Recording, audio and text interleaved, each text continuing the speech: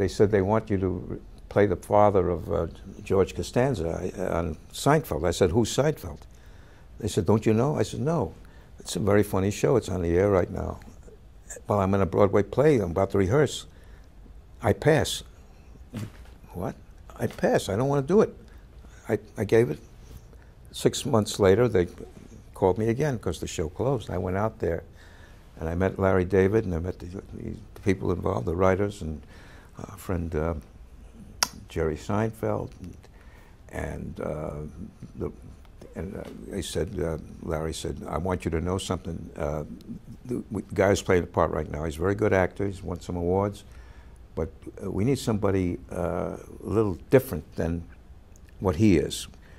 And the other thing he says, I want you to understand, you're working with a lady who screams a lot. She's very loud, she's obstreperous, hollers a lot.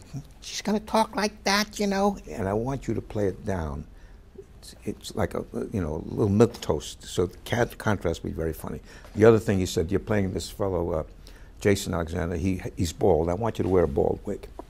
I said, okay, fine and dandy. So we started rehearsing this first show, and she's screaming at me all the time, and I'm kind of taking it.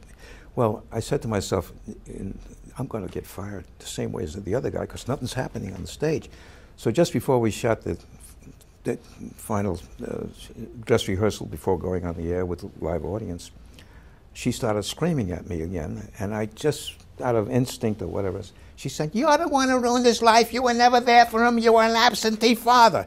Instead of just saying my lines, I said, you're the one who slept in bed with him. You made sandwiches him every night of the night. You cuddled him. You turned him into a dependent.